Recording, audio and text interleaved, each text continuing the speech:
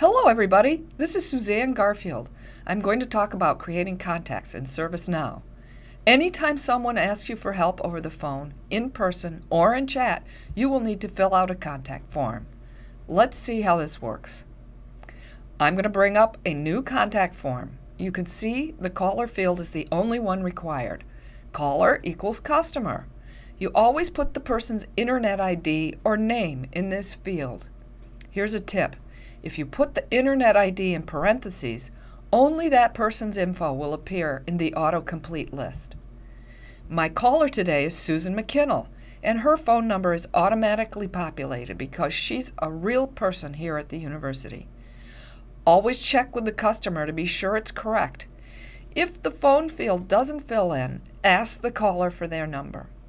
Also, ask what number they want us to use as their callback number. Susan would prefer to be called back on her cell phone. Okay, now what's the customer's issue? In this case, Susan's mouse is broken. I found the service offering in the incident model. It's hardware and software support and repair. I need to put in a short description. Mouse very dead.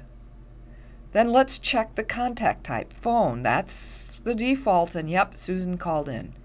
I'm going to come back to the contact result later on. We do need to enter some work notes. Then save. The work notes disappear. They are in the activity area. If you can't see them, just toggle the activity button. If they still aren't visible, click the expand collapse button. Here they are. Let's zip them up for now. I'm going to scroll down to the related links section so we can see all of Susan's incidents. As we get lower, we see Susan's RITMs, which are requested items. And if we keep going, we're going to see a whole bunch of other stuff. This is just way too much scrolling.